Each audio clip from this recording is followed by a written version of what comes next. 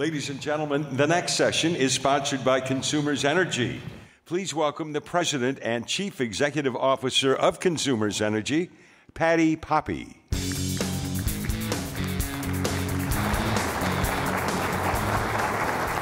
Well, good morning. It is my privilege to represent the people of Consumers Energy in welcoming Walter Isaacson to the stage. His dossier is long and accomplished. He's currently the president of the Aspen Institute, but formerly was chairman and CEO of CNN. He was also managing editor at Time, and many of us know he's written some amazing biographies. And every time I read one, the next one, he does better than the one before. And you keep imagining, how can he keep doing such a great job? Ben Franklin and Einstein and Steve Jobs, and then most recently, the innovators. A great compilation of a century of innovation, geeks and geniuses who have created the digital revolution. But I have an idea while he's here in Michigan. I think we might be able to encourage him to pick one of our great Michigan heroes, and maybe Henry Ford or modern-day Mary Barra, or maybe Berry Gordy. I hear he's a big music fan. He's from New Orleans, so maybe we can talk him into doing a Michigan story next. But rumor has it Leonardo da Vinci is his next one, and we all can't wait for that to come out. So it is my privilege. Please help me welcome Walter Isaacson to the stage. Let's give him a pure Michigan welcome.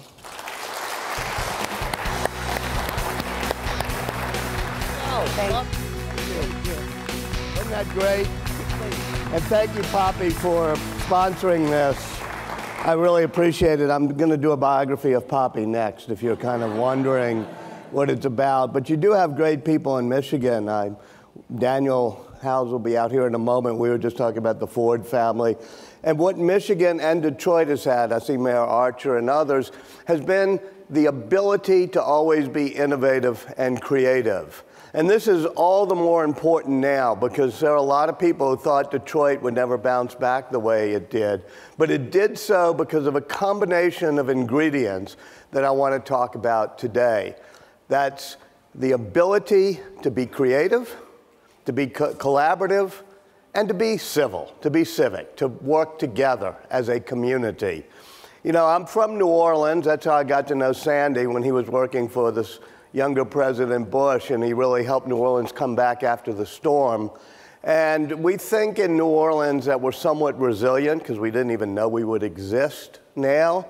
But when we look at Detroit, we see the ability to use a creative economy to bring back a city that had been teetering after the collapse of a pure manufacturing economy. And so the first ingredient to me is this notion of creativity. One thing that Detroit and New Orleans share is that there are creative cultures that are able to connect that creativity to business. In fact, Detroit and New Orleans created the only two great indigenous music forms in this country, jazz and then Motown, and the whole collection of things that went around Motown. And so when we talk about STEM education and the need for technology and math and engineering training, I know that's totally true, but to me, the people who have always been the most successful are those that are able to connect the creativity to the engineering and the technology. That was something that Steve Jobs said every single product launch he did. He would get up on stage, and at the very last slide, there'd be a street signs intersecting, and it'd be the intersection of the humanities and technology. And he said that's what sets Apple apart, is that we are the people who are connecting the notion of beauty and creativity. I realized when Steve Jobs was talking to me about that, I had written quite a few other books. I'd done Ben Franklin and Albert Einstein, and that's when he called and said, "Why don't you do me next?" I said, "Yeah, sure." Franklin, Einstein, well, I won't go into. I said, "I think I'll wait, 20 or 30 years and do it when you retire." And only a few weeks later was I told, if you want to do Steve, you have to do him now, because he had just been diagnosed with the cancer.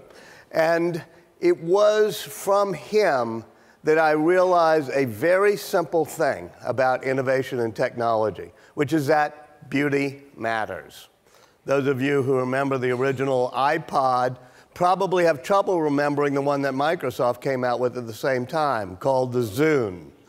The big difference is the iPod was a thing of absolute beauty.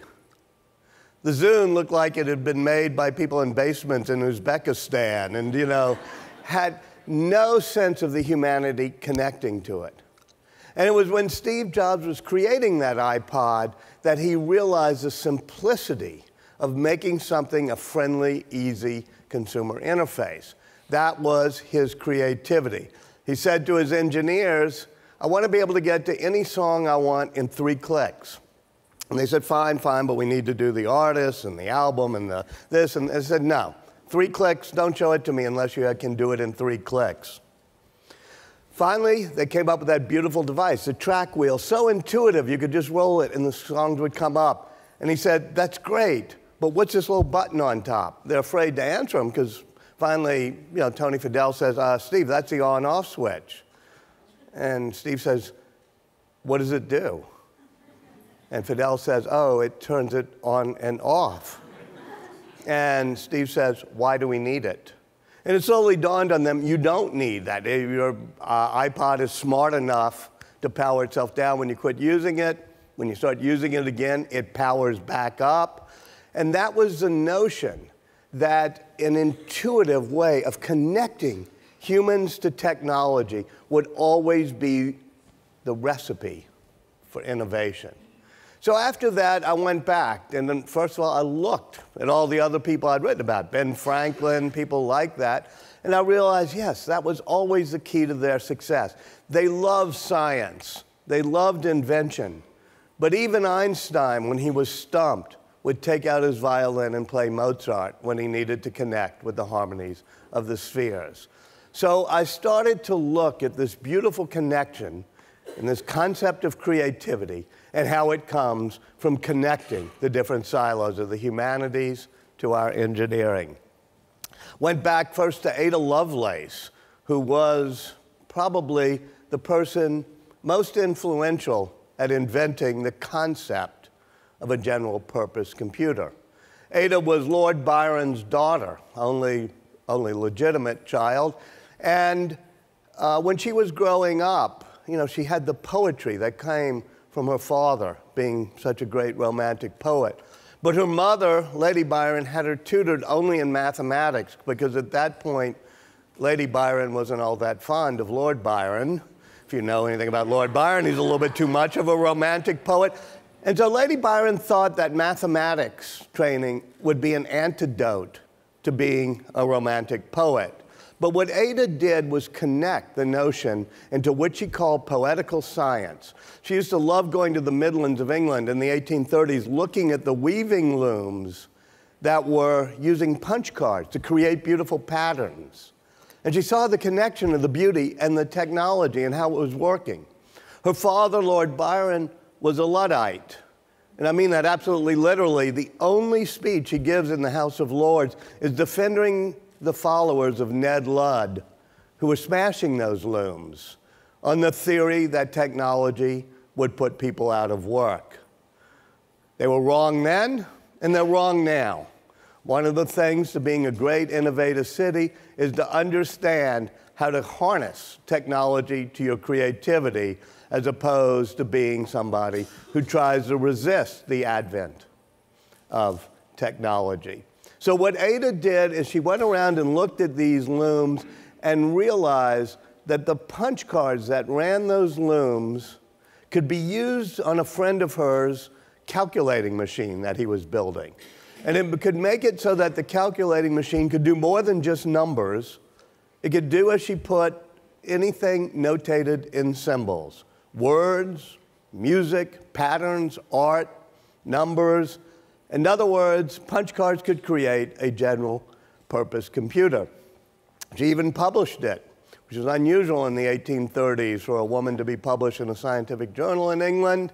But she published it, and she had only one caveat, And that was the human connection caveat, I call it, the creativity caveat, is that machines will be able to do anything that can be notated in symbols, except they'll never be able to be creative. They can only follow the rules. She called them the algorithms that we would give them. Now, exactly 100 years later, Alan Turing wrote another piece. When I did a book on the innovators, I wanted to make Alan Turing a little bit more famous as well, but the week before my book came out, he was played by Benedict Cumberbatch in The Imitation Game, so he got to be famous all on his own without anybody having to read the chapter on him in my book. But the interesting part of that chapter is that Turing refers to Lady Lovelace's objection. And he says machines will be able to think. They'll be able to do things without us. That was the whole point of The Imitation Game, that at some point you'd never be able to tell a machine from a human. That was 60 years ago, and he had the Turing test that was going to show it. Well, despite what people probably on this stage have told you, artificial intelligence has never actually surpassed the combination of human creativity with machines. The ability of humans connected with their creativity to machines has always outpaced in productivity, ever since then, ever since the advent of history, what machines alone could progress and do. So that gets us to the notion of the connection of the creativity to the technology.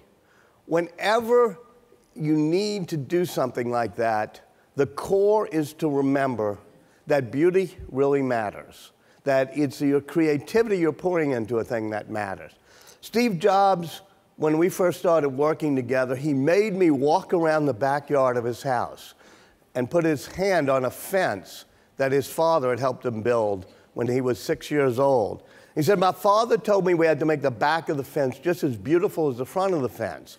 And Steve said, why? Nobody will ever see it. Nobody will ever know. And his father said, yes, but you will know.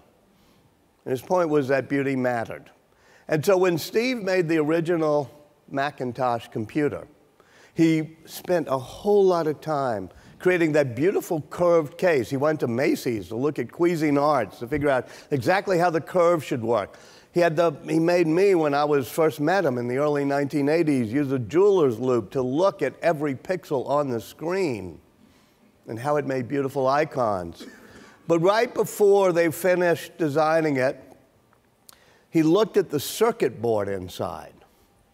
And he said, well, this circuit board is ugly. And the engineers say, what are you talking about? He said, well, it's not beautiful. The chips aren't lined up straight. And they're not. They said, Steve, that's ridiculous. By the way, and nobody can even open the machine. Nobody will ever see it. Nobody will ever know. And he told the story of his father and the fence. He said, yes, but you will know. So they held up shipping the original Macintosh for 4 weeks until they could make the circuit board inside beautiful. And when they did, Steve had everybody sign a little whiteboard, all 30 engineers on the Mac team, with Stephen P. Jobs, and all in lowercase, the way he wrote his name in the middle. And they engraved it on the inside of the case, because he said, real artists sign their work. Nobody would ever see it, nobody would ever know.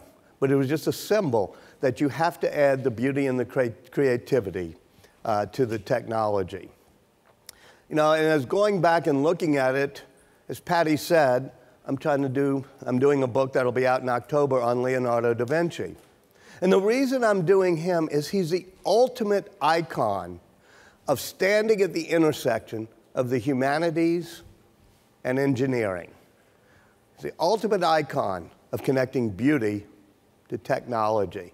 In fact, Vitruvian Man, the naked guy doing jumping jacks in the circle and square, that drawing he did, is the symbol and the icon of that.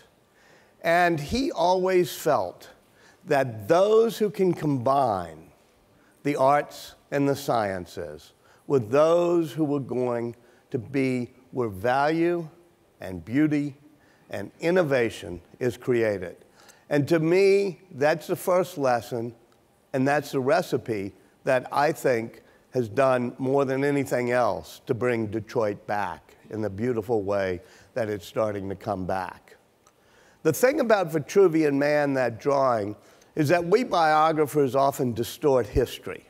We know that is a little secret, our dirty secret. We make it seem like an artist goes up into a garret or an engineer goes out into a garage and they have a light bulb moment and innovation happens.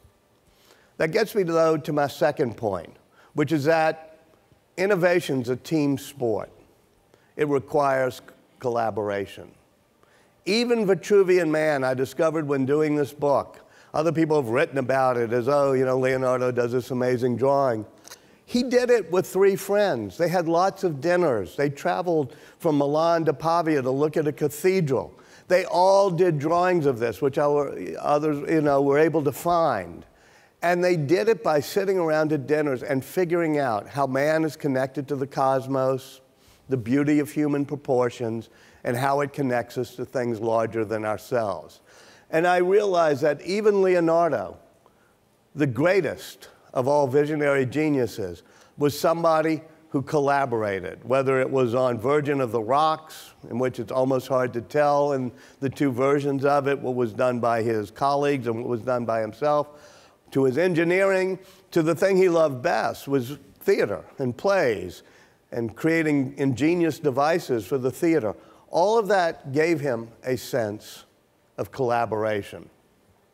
And that ability to collaborate helped him bring together the diversity of the people around him at the time. And that gets to what the mayor was talking about yesterday, which is the inclusivity that collaboration demands of us, bringing people from different backgrounds together. With all due respect to Detroit, the highest time in history that ever happened was Florence in 1500, where the Ottoman Empire is falling, all sorts of immigrants are coming in from the Middle East, they're bringing things like algebra and new ways of doing math. And Florence has all these people who are a little bit of misfits, as Steve Jobs would call them, rebels, round pegs in the square hole. People like Michelangelo and Leonardo who were, you know, dropouts and gay and flamboyant and all sorts of different backgrounds. And it was that ferment of Florence in 1500 that helps bring the Italian Renaissance and the whole Renaissance to a pinnacle. And so that ability to work together and to form teams, to me, has always been the second great ingredient. It's another thing that Detroit did, and it's one thing that happened to us in New Orleans, which is learning at a certain point after the levees break that we're all in this together. We're all in the same boat, so to speak. So we look at each form of collaboration that has done creativity. You can look at the most important inventions of our time, of our day and age. The computer, the microchip, the internet. And with all due respect to Al Gore, nobody knows who invented them. Why? Because they were invented collaboratively as parts of teams. For example, take the internet. The internet was created by the Defense Department and its Advanced Research Projects Agency in order to help connect the great computers that they were funding at research universities, including Michigan, around the country. And in order to connect those computers, they needed to have ways to direct the little packets that they figured out would scurry through the network from node to node. And so they told the universities, the research universities, we're going to have this network and you're going to have these computers, but you all have to figure out a way to connect them over this intranet and internet and internetworking devices. And so they did what research professors always do. They assigned the task to their graduate students. And there was a team of 30 graduate students that decided that the way the internet needed to be designed purely collaboratively, so that it was not a top-down thing, as the Defense Department may have wanted. This is the late 1960s. They're kind of anti-authoritarian. You know, they do not want it to be a hierarchy. They want it to be peer-to-peer, and they want it to be done in a collaborative way. So they get the youngest of the graduate students, a guy named Steve Crocker, not to write the rules and regulations that they agree upon, but just to take notes. And they want to do it as a team. They move from town to town, having meetings every few months. And Steve Crocker decided, I don't want to call these regulations, I don't want to call these rules, I don't want to make it seem like it was top-down imposed. So finally he comes up with the idea of calling them requests for comment. In other words, if the little packet, they come up with the idea that it should have an address header and it should break up this way and the address header should recombine it when it gets to the place, and what happens if a packet doesn't make it, all those things that make the internet what it is, they're not called rules, they're called requests for comment. Now that's pretty cool, that's the way they built the internet, in this collaborative fashion. But what's particularly cool is this is the way we're still building the internet. The RFC process is up to RFC 7900, and we're still doing it in this collaborative way. When I was at Time magazine, we said that it was done that way in order to survive a Russian nuclear attack. Because if you design something that way and it was a central hub and you take out that hub, it could really mess up your network. But if you design it the way the graduate students did, you take out a node, it doesn't matter. The internet knows how to route around the broken node. And we got a letter from Steve Crocker who said, no, no, no. That's not why we did it that way. You know, we weren't doing it to help the Pentagon fight a war. I mean, we were graduate students in the late 1960s. You know, why were we graduate students? We were dodging the draft. You know, we were not there to help build a war fund. And he said, I wrote a letter to Time, you know, saying this. Time didn't print it. When I went back to interview him, he told me about that. So I decided to go to my friends at Time magazine and say, who was the better source that we had back then that we used instead of Steve Crocker? And they looked it up in the folder. There was a guy named Steve Lukasich who actually ran the DARPA information office at the Pentagon. I talked to him, and he said, yeah, we were doing it to help, you know, prevent a collapse in the case of a war with Russia. We didn't tell the graduate students that. They were all draft evaders, you know, but that's why we were doing it that way. I couldn't have gotten money out of the Congress or the colonels at the Pentagon just to allow a few graduate students to play games on their computers. He said, go tell Crocker that he was on the bottom and I was on the top, and he didn't know what was happening. So I do. And Crocker looks at me over a cup of coffee and nods, and he says, you tell Lukasich that I was on the bottom and he was on the top, so he didn't know what was happening. And that's the essence of peer-to-peer collaboration that is designed into the DNA, it's ingrained into the genetic code of the way the internet works, which requires almost, as those of you and almost everyone in this room has businesses, you know that the notion of a pure top-down hierarchy, even I was spending a lot of time with people at Ford, Bill Ford and others recently. Top-down hierarchies no longer work as well in the age of collaboration. And so that notion of collaboration is the most important ingredient besides creativity. Because it takes a creative individual to have great vision. But vision without execution is hallucination. And that's what happens too often in our society, where people don't know how to form teams. I remember near the end of his life, in August 2011, in the summer, when Steve was fighting his cancer, I decided to ask him what was the best, product. What's the best thing he ever made at Apple? I thought he'd say the iPhone or the iPad or maybe the Macintosh. He said, no. He said, you weren't listening to me. This is the way he always talked. He said, creating a good product is hard. But what's really hard is creating a team that will continue to create great products. The best thing I did at Apple was create the team that could create good products. And it was that passion for creativity and the type of leading a team into a breach that really made his company so innovative back when Apple was doing these products. And for him, it required what they sometimes called a reality distortion field. That's the type of passion you need to bring a team to do things it didn't know it would be able to do. One of the parts of my book is that he was a pretty tough leader. He could be a jerk at times. They actually have a word out in Silicon Valley that begins with an A, that's even nastier for what he was. But in my book, I say, yes, he could be a jerk at times. He pushed me, he drove me to distraction, but he also drove me to do things I didn't know I'd be able to do. And that's why some people sometimes come up to me after a talk and say, I'm like Steve Jobs, you know, I drive people to distraction. I said, yeah, but you know, have you ever made the iPod or the iPhone? You have to push them to do great things.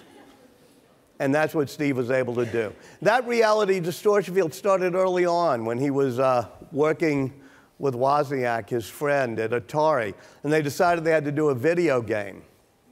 And Steve says to Woz, you got to code it by this weekend because we got to get back to the apple farm where we work. That's hence the name of the company they eventually founded. Woz said, Steve, you don't even know how to code that well. I can't do it in 4 days. It's going to take me a couple of weeks. Steve had gone to India and found a guru when he dropped out of college. And the guru had taught him to stare without blinking. And he would just stare. And he stared at Woz and said, don't be afraid. You can do it. Woz said, I got so freaked out that I went back to my little workbench and stayed up 3 nights in a row, and we coded the game Breakout. Over and over again, you hear these stories about that sort of thing. When the original Mac came out, it took 95 seconds to boot up. It was almost as slow as a Microsoft machine. So Steve says to the engineer, Larry Kenyon, you got to shave 20 seconds off the boot up time. Kenyon says, Steve just stares at him without blinking. Says, don't be afraid. You can do it. Kenyon said, okay. I went back to my cubicle, and after a couple of weeks, I had shaved 40 seconds off the boot up time. Finally, on the original iPhone, he didn't want it to have a junky plastic cover. So he asked around, and he wanted glass that would be really smooth. And finally, somebody pointed him to Corning, said, maybe Corning can do it for you. And he talked to Wendell Weeks, who is the CEO of Corning. He said, I need this type of glass that won't smudge. After they went through it for a while, Weeks said to him, you know, we once invented a process called Gorilla Glass. And it would sort of do what you want. In fact, if we did it this way, it could do what you want. We never made it, but we have it. And Steve said, okay, I need this much by October because we're going to ship at the end of that month. And Weeks said, I just told you, we've never made this before. We can't do it by October. And I actually went to Corning, New York to actually hear this firsthand because I'm one of those old-fashioned reporters.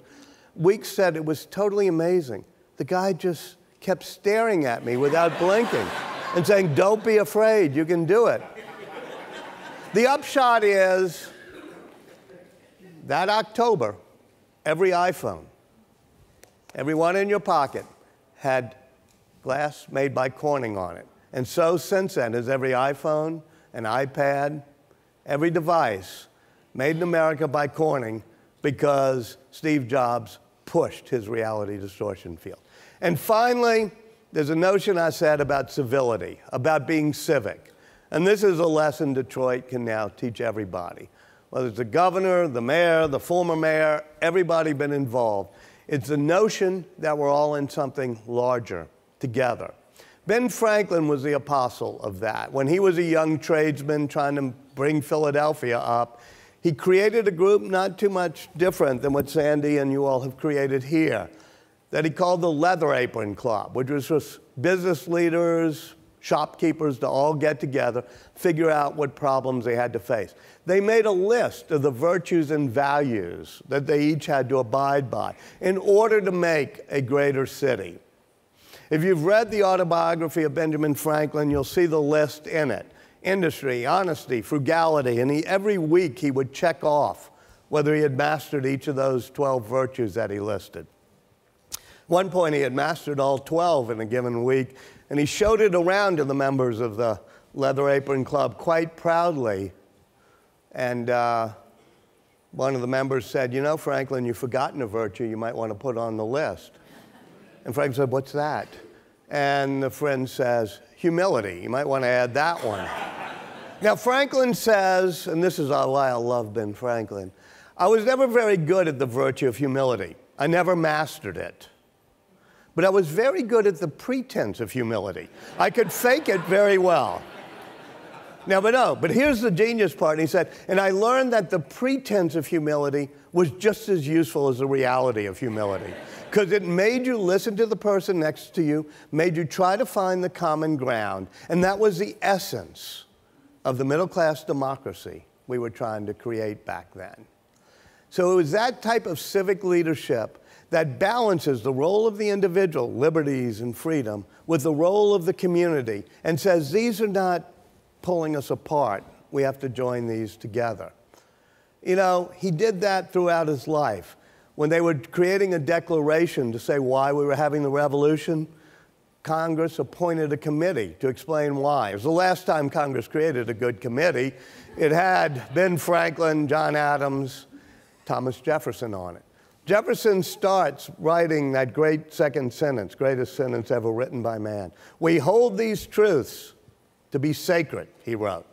It was a collaborative process. You see Benjamin Franklin with his pen crossing out the word sacred and putting in self-evident, saying we're trying to create a new type of government that depends on the consent of the governed, not the dogmas of religion to give us our rights.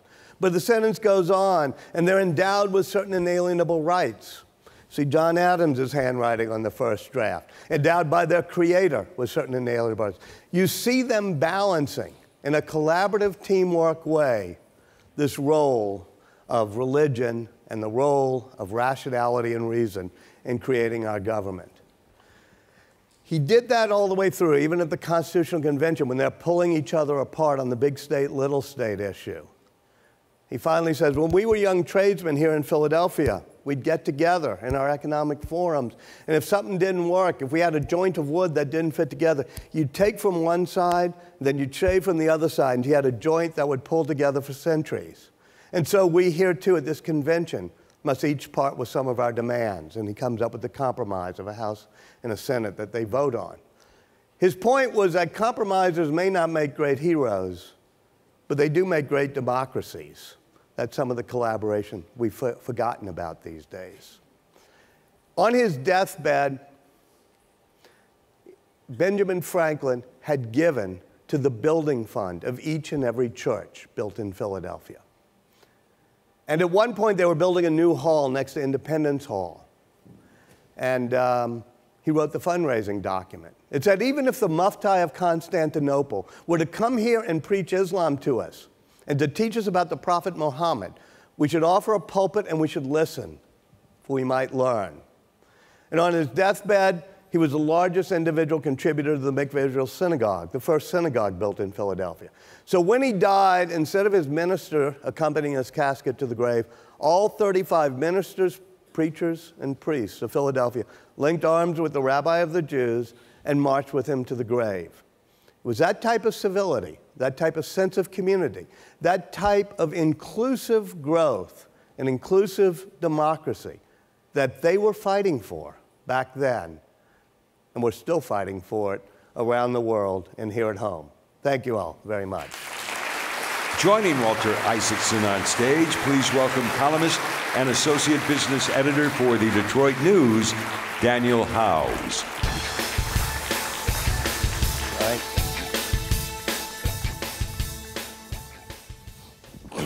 So a great journalist who's been spending a lot of time this past couple of weeks on big stories here. Big stories. Thank you for being here, Brian. Yeah, my pleasure. You wrote the book on Steve Jobs. You've spent time with Ford Motor. You talked about that earlier. I'm going to get into Ford in a second, but one of the things I think, and a lot of us I think in this room think, is that the Detroit versus Silicon Valley is kind of the epic battle of our time. Absolutely. So my question is very simple. Who's going to win? Okay, let me define what I think the battle is. Okay. I'll tell you. This battle has happened before. It's the battle of who controls a great innovation. The makers of the hardware or the makers of the software. Is it going to be, in the case of the automobile, those at Google and other places that are creating the software that will create autonomous vehicles, or will the car companies sort of own the product, own the brand? Now, we've seen this movie before. It's why Bill Gates was so successful, is that everybody thought the people who made the computer, whether it be Compaq or K-Pro, only you and I remember those names, and I don't know, there were some others back then. But Bill Gates said, no, it's going to be the person who types the code for the operating system, and he creates DOS and then Windows, and that commoditizes, for a long time, the hardware makers. Whether you're Compaq or Hewlett-Packard or Dell or whatever, it didn't really matter. People didn't care because the people who really made the money were the people, Microsoft in particular, but Apple as well, who wrote the software. So that's the battle happening here in the auto industry.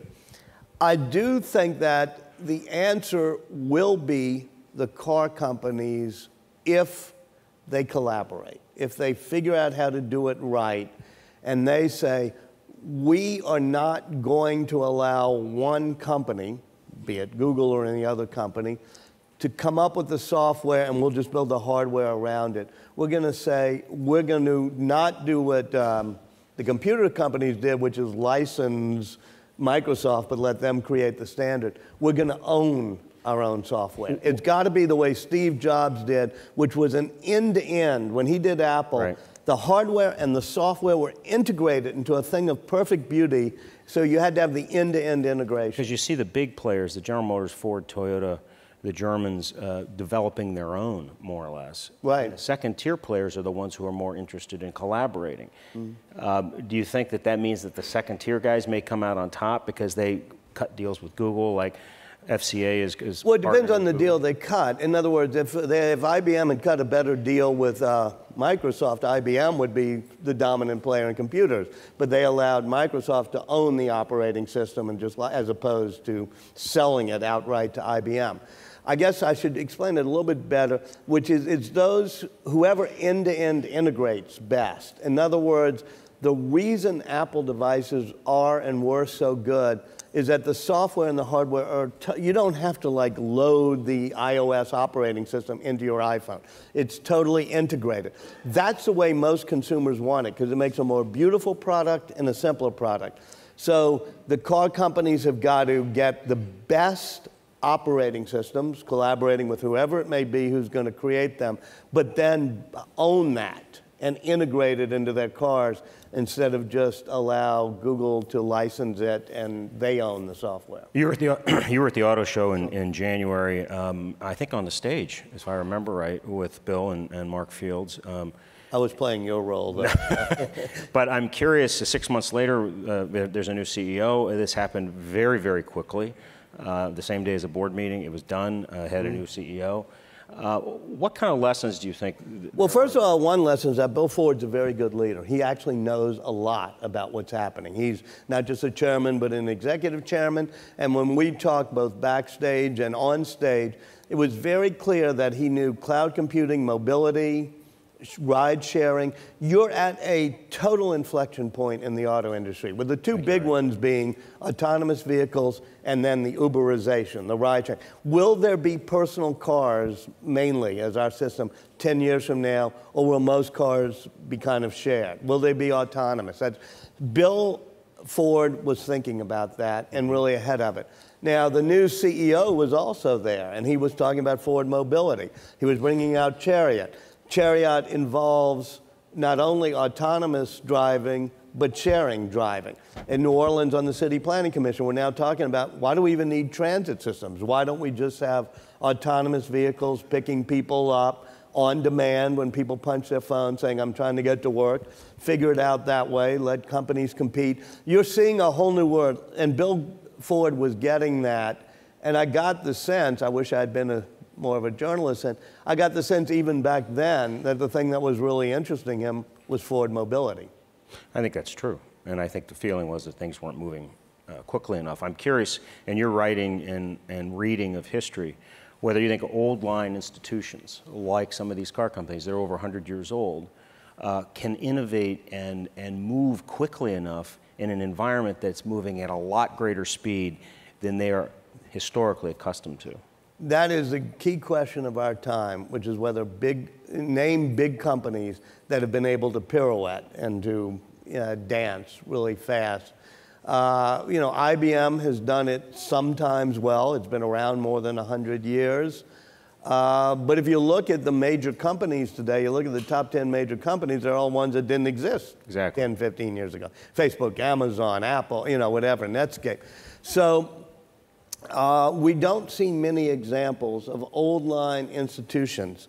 You know, where I began, you know, Time Incorporated, you know, try to find, Point taken. Yeah, I know what it's like being on the side of a big corporation. And why did we not innovate? I was part of what you could call the Time Inc. Mobility Lab, meaning the Time Inc. New Media Lab. And I kept getting pushback, we did, you know, from higher ups that, oh, if we put everything on the internet, that'll cannibalize what we do. And so the fear big companies have is they'll cannibalize their existing revenue streams. Steve Jobs woke up one morning after he did the iPod. The iPod was so successful, it was dominating the earnings of Apple for a while, having 1,000 songs in your pocket and a music player. And he was worried. So he comes in and he says, if the brain dead people who make cell phones ever come to their senses, they'll put music on cell phones and we'll be toast. So we're going to create a cell phone, i.e. the iPhone, that has your music on it. And the people with the iPod group at Apple were saying, no, that will destroy our baby. He said, well, if we don't cannibalize ourselves, somebody else is going to eat our lunch. That's the mentality that big corporations have been afraid to implement. They protect their existing revenue stream. I would guess Ford might, and GM, I mean, they're doing quite well. They may get out of that innovator's dilemma trap that Clay Christensen writes about. I think they're trying to. And I think that's part of why Ford did what it did as quickly as they did. You know, the great innovators in Silicon Valley, Elon Musk, Mark Zuckerberg, Jack Dorsey at Twitter, of course, Steve Jobs. Do these, in your experience, do you think they think about the ethical implications of some of the things that they're creating? And I think one of the great examples is Facebook Live, where all of a sudden it went live and there were murders that were being broadcast live over the internet. And I think Zuckerberg, from what I've read, just went, oh my God, what are we doing here? Right. Are there ethical concerns? I mean, yeah. A lot of this has implications for employment for a lot of people over time. Yeah, first of all, I don't think you can get too hung up on saying, okay, this might hurt employment. We don't know whether productivity will find new forms of jobs. As you said, you know, productivity and technology sometimes seems to put people out of work, like autonomous vehicles might. Yet, as people like Mark Andreessen say, we don't know whether that new productivity will create new jobs. We never knew that search engine optimization would be a job in the future, so to speak. Ethical. I don't want to paint with a total broad brush. I mean, Steve Jobs, when he was dying, talked about it's not what you take out of the river, it's what you put into the river for other people using. So I think he had a deep moral sense. I think Mark Zuckerberg does, as you say, which is he keeps being surprised about the bad things that happen because of social networking uncontrolled, and now he's searching, I mean, traveling across America, trying to figure it out. I admire him for that. However, there is in Silicon Valley, for better or worse, a deep libertarian streak, which is don't try to tell us what to do, don't regulate us, anti-government, whether it's Uber, Airbnb, Facebook, Google, whatever it may be. And that libertarian streak can be moral, but it also can be amoral. And that's where we're seeing the struggle, not only within Facebook, but within Mark Zuckerberg's own mind as he's trying to navigate this. He's just a young guy still, at least compared to me and you. Compared to us. The chamber says, you know, they want to restore civility in politics. You were talking at the end here about civility and about Franklin. Is the problem the politicians, or is the problem the consumers, the people that are on these Facebook, that take to social media, that say things they would, in a lot of cases, never say to your face? Right. I was just talking to Debbie Dingle, who I think could be she's just here, a voice of civility. There are a lot of technological and other reasons why this has happened. You put your finger on one of them, which is anonymity online. I am on the bad side of my daughter's generation, everything else, which is I don't believe that anonymity, or as they call it, privacy, is totally holy, that I actually think you should be responsible for your own words. And the fact that you can do things online totally anonymously, I think helps poison our discourse. If you don't believe me, open up your Twitter feed and start reading the comments, or your Facebook, or whatever it may be. That was a flaw when I talked about the original 30 graduate students who invented the internet. They thought about not only addressing the packets to say where they should go, right, but also saying where they had come from. You would have had a totally different world if everybody had to take responsibility for whatever they put online. Plato in the Republic talks about the ring of Gyges. You put it on, you're anonymous. Nobody can see you. He says, will we still be civil? His answer is no. We wouldn't be as civil if we were anonymous. And I think the internet's proving him right. Now, there's a dozen other reasons, and we don't have the time to go into it, from gerrymandering to the media, which is balkanized into far left and far right echo chambers. All these things have led to a decrease in civility. So it's not like we can just do something like that and the civility comes back. It's going to take a lot of hard work. Do you think it's going to just continue to get worse and spiral downward? No, Einstein saw this happen in early 1950s when he came to America, having fled the Nazis and the communists and all. And he watched the McCarthy era. And in the McCarthy era, his friend, J. Robert Oppenheimer, loses his security. Einstein can no longer work on nuclear, nuclear weapons, even though he had come up with E equals MC squared, the formula, and written the letter to Roosevelt, because of the Red Scares and Joe McCarthy, the McCarthyism. And he said, I've seen this happen before. America's going to fall off of a cliff, just like Germany did, in a letter to his son he wrote. And then a couple years later, the press, to give him credit, meaning Edward R. Murrow, yep, the politicians, meaning Dwight Eisenhower, all of a sudden, they knock McCarthyism away, knock it off stage. And Einstein says, America, democracy, it's amazing. It's like a gyroscope. Just when you think it's going to fall over, it knows how to right itself. I'm a historian, so if it's happened every single time, I believe it's going to continue to happen. And I still think we now have a yearning to right ourselves. Final question. In all of your writing, I'm particularly interested in how it applies to Steve Jobs. What's the single most important quality that a leader has to lead the collaborative team that you're talking about, not to lead from the top down in the old style? I think it's the ability to use Steve Jobs' slightly ungrammatical phrase, to think different. To say, all right, we're going to be crazy enough to think we can change the world. In my biography of Steve, I talk about all the times he just was able to think out of the box. When Einstein is a patent clerk because he can't get a job, anywhere else or teaching because they can't figure out what he's talking about, he's looking at devices to synchronize clocks, and he realizes if you're traveling really fast, what looks synchronized to you is going to look different to somebody else. I'm oversimplifying a little bit, but not much. And he says, I get it, the speed of light is always constant, but time is relative depending on your state of motion. That challenged the very first sentence of the Bible almost, which was Newton's Principia, which says time marches along second by second, no matter how you observe it. And you got this patent clerk saying, how would you test that? How would you know it? He's thinking different. And the ultimate, and I end with this, the ultimate is Leonardo. I mean, when I started writing about Leonardo, he only finishes maybe 15 paintings. He gives up on some. He designs things like the helicopter, the diversion of rivers, 100 things you can mention that that are almost fantasies. And for a while I think, well, that's a flaw. He's overreaching. He's trying to design things that it'll take another century or two for us to really create.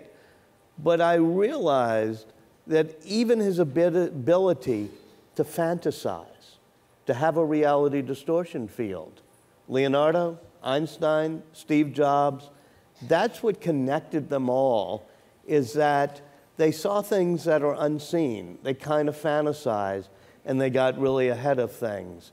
I do add this note of caution. As I said, people sometimes come up, say, I'm like Steve Jobs. They also come up like, I'm like Einstein. I think different. I think out of the box. And I do say, yeah, but he knew what was in the box before he thought out of it. Thanks, Walter Isaacson. Ladies and